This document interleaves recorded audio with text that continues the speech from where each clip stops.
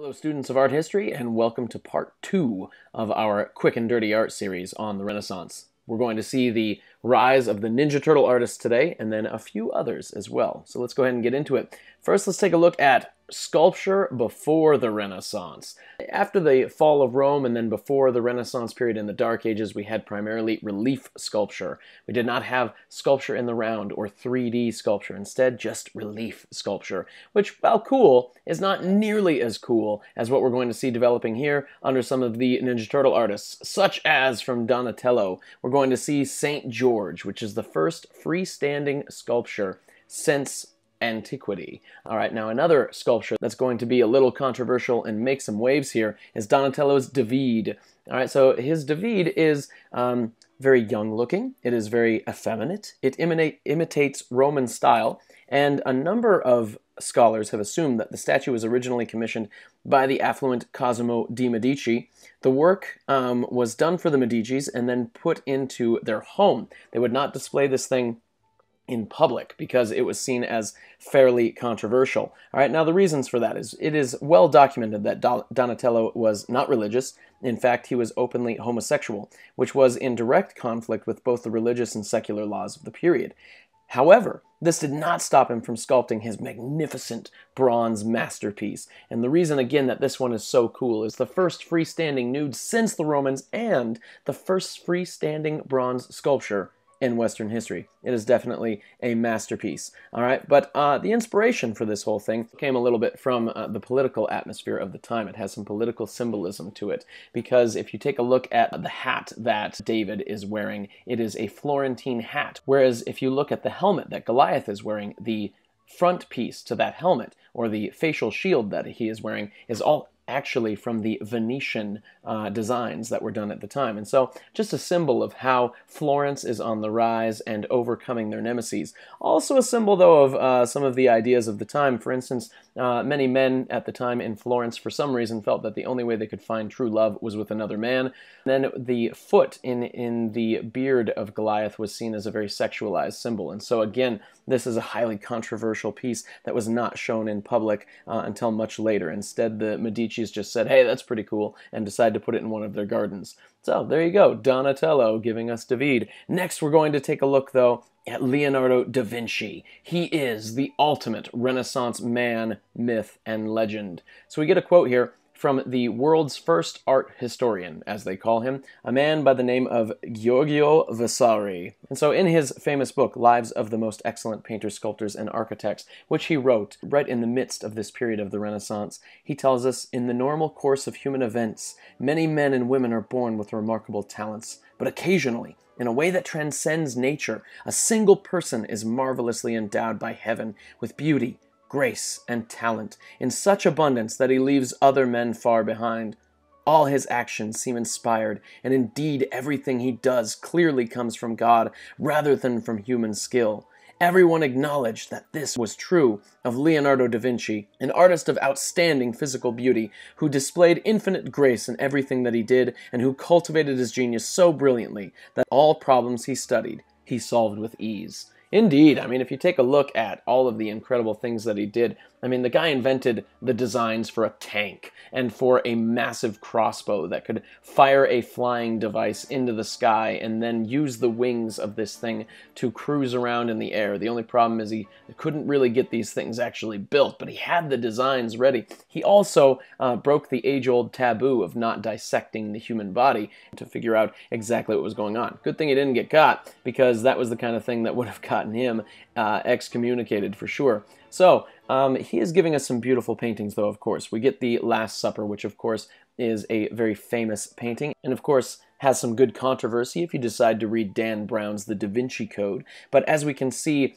from this fresco that was done in the Dominican Friary of Santa Maria della Grazia in Milan, that there is a mastery of depth. There's a focal point and a vanishing point which goes straight to Christ's forehead. There is our focal point and our vanishing point. All the lines are directed towards Christ himself. Another cool thing is that this painting is supposed to represent the moment after Christ said, "One of you is going to betray me." And then all of a sudden, everyone's saying, "What? Is it I?" And so here we have Judas, which obviously it is him. But then we get all of these different groupings of threes in which we have the different apostles' responses. And so the grouping of threes, numerology, as you recall, from the medieval and Renaissance period, very important. The number 3 is important. And the fact that they're all in these 3 different groupings showing their different responses. Some are questioning and debating.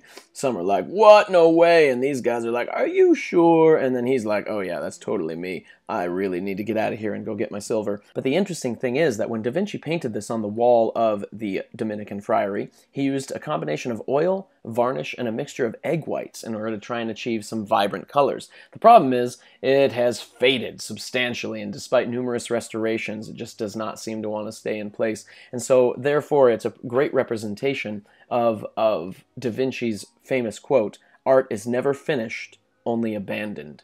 Hey, another great quote from Da Vinci, "Obstinate rigor." I mean, the man absolutely loved the rigorous life, and he came up with all kinds of cool innovations in art to make that, to display that as well. So here we see the Virgin and Saint Anne, and first of all, he's using chiaroscuro. And with chiaroscuro, what the artist tries to achieve is to use some different checkerboard kind of shading. So let's say if we want something to be really dark, we're going to draw some lines like that, and then draw some lines checkering like that. And then the further that we start to get away from our shadowing, you have fewer lines that are happening there, a little bit less or a little bit more room between the checkerboards that you're making there. So a method of chiaroscuring. And as you can see, I am one heck of a Renaissance artist, looking glorious there with my painting. All right, then another thing that we see that's really cool with what he's doing here is atmospheric hazing. As you take a look at the atmosphere back there using chiaroscuro, he's able to blend the colors in with the clouds and make it just slowly disappear.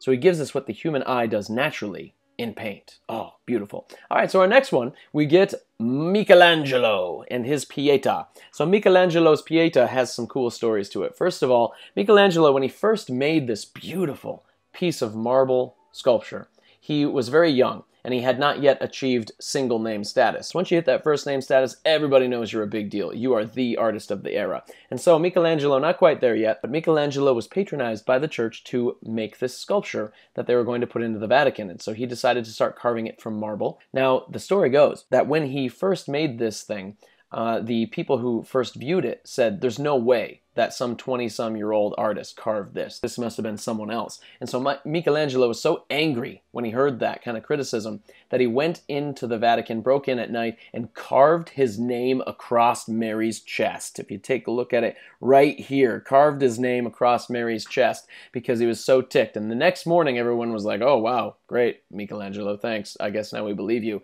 And in fact, he was so embarrassed after that moment, so embarrassed about how he reacted, that he never signed his name into another piece of artwork again. Another cool story that goes along with this is that we have this very youthful Mary who's supposed to symbolize incorruptible purity and youth, and she has this serene expression on her face and positions her arm so that, I mean, it doesn't look like she's having to hold much weight. Obviously, Christ is going to be much heavier than what this little woman would be able to hold with a single arm. So what we see is the crucified Christ, but what it's also meant to symbolize is that Mary sees her baby son, holding her baby son, and yet because Christ, from the moment of birth all the way until his death, his whole goal for being here is to be crucified for humanity's sins, what we see is the crucified Christ, not the baby Jesus. So now what we're going to see is Michelangelo's David. And David, this thing is a behemoth. I mean, it is 17 feet tall, and it is also meant to represent the glories of Florence. So whereas Donatello's David was a little bit sketchy and very young and effeminate, representing more than likely the historical David, since David was a young boy when he killed Goliath, here we get the grown and masculine David. Glorious figure here. One problem that Michelangelo had was that it was so heavy because it was so huge, he had to find a way to counterbalance it. So you can see, if you look closely here at the leg of David, we have to have a little bit of a stabilizer to prevent the weight from shifting too far to the right, because we have a heavy arm that's pulling weight this way, a heavy torso that's pulling weight that way, and so in order order to counterbalance that, you've got one leg sticking out rather than straight down, because that would defeat the purpose and he would just simply topple over, and that wouldn't be any good. So we've got a leg sticking out, which is pulling the weight that way then, and then his arm pulling weight out that way as well, to the opposite direction. So a great way of doing the balancing work involved here. And also we see some incredible detail as you take a look at the hand of David. Oh, beautiful. And then as you take a look at the face, it's absolutely stunning. I mean, the confidence, the self-confidence. This is humanist individualism right there with biblical themes behind it. So we see the Renaissance emphasis of the glories of mankind right there. But of course, it's all inspired by God himself. So we get some cool Renaissance ideas there, but we also get it when we take a look at Michelangelo's painting. He considered himself first and foremost a sculptor. In fact, when he was making his sculptures, what he did was he said that he would see a figure or see an angel inside of the marble, and he would simply carve in order to free it. Now in his painting, he's going to infuse that same kind of passion and idealism. It's beautiful stuff here with Michelangelo giving us the Sistine Chapel, which he's going to spend 4 years on his back, getting paid by the church, but he's arguing constantly with Julius II. Michelangelo gives us the center panel here, in which we see that he's abandoning this idea of background. Who needs to focus on background? Because the real focus here needs to be upon the figurines. Thanks to John Green, we can see that an anatomically correct brain is actually being represented here to some extent. We also have, for the first time in human history, God is portrayed horizontally. Never in art has God been portrayed horizontally. All right, so that's a big deal. And then boom, the moment of creation. Adam is sitting here looking serene. He's also sitting there looking powerful, very ready to take on this life, but he's lifeless still.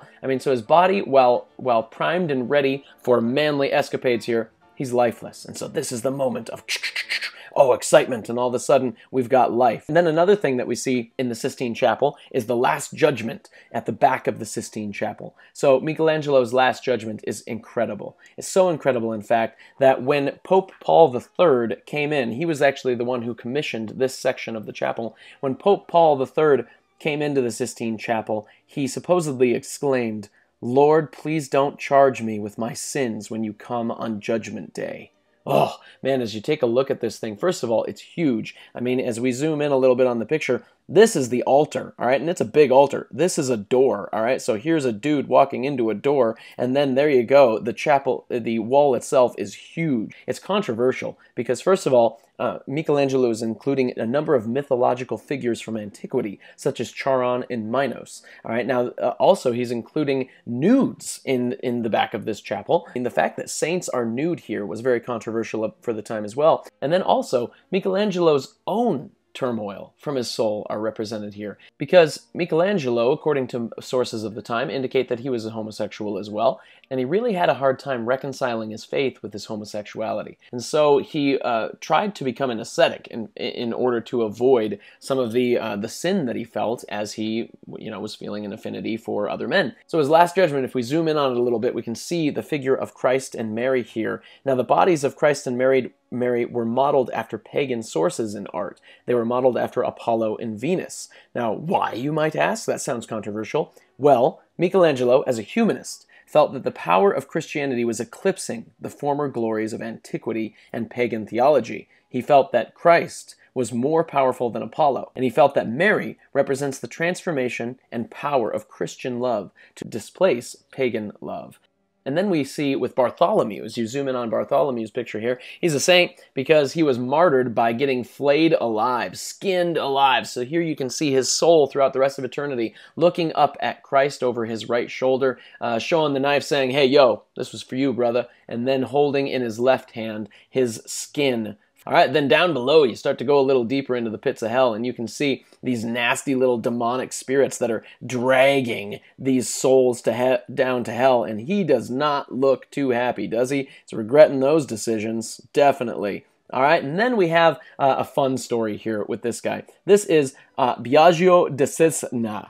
All right, he didn't like the fact that there were nudes. He felt that they were out of place, and so he was the papal master of ceremonies, and so he said that the painting made the chapel look like stufa de ignudi, which means a bathing house. And for that remark, which Michelangelo overheard him say to the Pope, Michelangelo put his face on Minos, the great judge of hell, and gave him donkey ears. Ha ha! Got that one. Don't piss off the artist. That's the lesson there. All right, next we have Raphael Sanzio. And Raphael Sanzio, to become Raphael, because he will be, of course, famous enough to achieve first name status. Raphael is the youngest of the three great High Renaissance masters and youngest of the Ninja Turtle artists here. And he learned from both Da Vinci and Michelangelo. He apparently had a very deep admiration for both of them. And Michelangelo, who was just across the hall in the Sistine Chapel painting on his back for 4 years, and he kept kind of popping over to be like, hey, Michelangelo, I like you. And Michelangelo would casually ignore him most of the time because he was not always very happy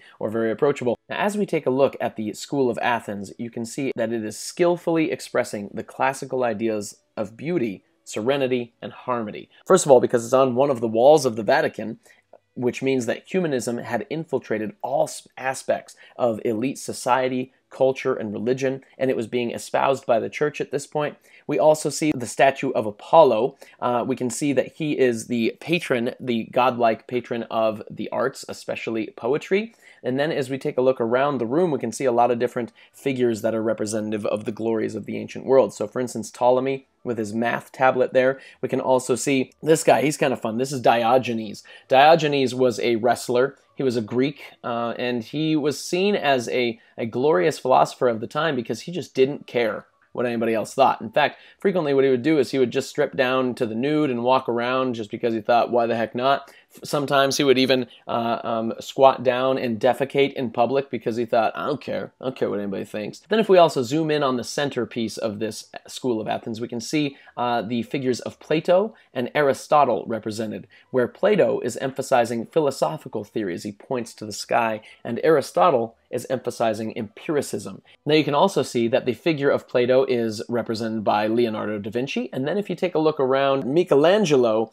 is sitting there brooding, all right? And Raphael was being clever here. Apparently he was put off by Michelangelo on several occasions, and so Raphael decided to put him in the painting as the pessimistic, brooding philosopher Heraclitus. And so Michelangelo getting a little bit, again, you don't piss off the artist. They'll put you somewhere where you kind of look goofy. And then, of course, Raphael is also going to put himself in the painting as well. And so he tells us, yeah, I'm here, I did this, and he is the only figure out of all of the many figures in the School of Athens that is looking directly out at the viewer, as if to say, yeah, better believe it. And then here we see the Raphael and his transfiguration of Christ. So the story goes that Christ went up on the mount and then was transfigured in front of a few of his disciples, between the prophets Moses and Elijah. And then we have the distraught disciples that are there on the ground, but just below this scene you can also see another story from the Bible in which some people were bringing a boy that was possessed. Some parents were bringing the boy to see Christ, and the disciples that were at the bottom of the mountain were saying, no, leave him alone. You know, Christ is busy right now. Don't bother him. And so here we see again that idea of the narrative style, because as you divide the painting in half, there's a story going on here, story going on here, and then we get bits and pieces of that as we take a look at it. All right, then we also, if you take a look at the foreground, we have a woman that is being portrayed right here, and her name is Julia Farnese. All right, she was a mistress of the Pope at the time. That guy was Alexander VI, the Borgia Pope. And so he was had himself a favorite mistress who they nicknamed the Sposa di Cristo, which means the bride of Christ, because she shared his bed so frequently. So you can see the papal patronage there. The Pope at one point was like, hey, throw my lady in the picture. Oh, shameful. Shameful and disgusting. All right, and then we get a couple of other non-Ninja Turtle artists here, such as Titian. It is not pronounced Titian. It is pronounced Titian, just so you know. So here we have Titian giving us Cardinal Pietro Bembo. All right, now this is another cool example of the Renaissance because we have some secularism combining with his desire for individualism and the fact that he's a religious guy giving patronage to the arts, and therefore we get the Renaissance. And then if we go north a little bit to the Northern Renaissance, we see some artists that are of note, such as Albrecht Dürer. He gives us a self-portrait. Now, Albrecht Dürer is really cool because he went down to Italy to get his training, and in fact, he learned under some of the greats, and then he goes back to the north because he said, here I am a master, at home I am a parasite.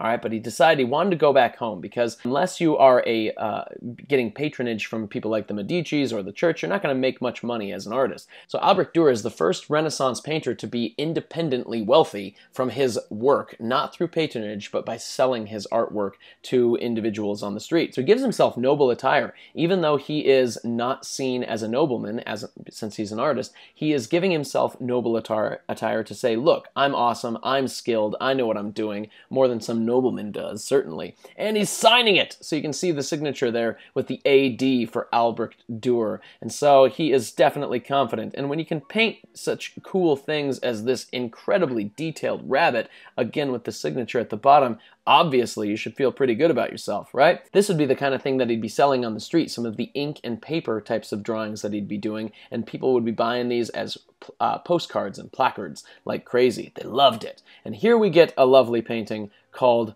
Fortuna, also known as Nemesis. I'm going to let this little video describe it for us. Dürer called this engraving Nemesis in one of his diary entries, but it has also been referred to by the title Fortune by other writers at various times since the 16th century. In classical mythology, Nemesis was the Greek goddess of revenge and divine retribution, and Fortuna was the Roman goddess of luck. The deities shared a number of characteristics and attributes, and it may be that Dürer has combined the two in one magnificent winged figure. This naked female floats above the clouds, balancing, but just barely, on a sphere that looks too small to accommodate her feet.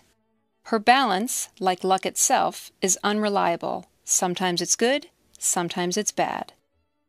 The large goblet she holds in one hand symbolizes her ability to offer rewards to those who deserve them, but in her other hand she carries a bridle with which she can restrain anyone who becomes too proud of his or her accomplishments.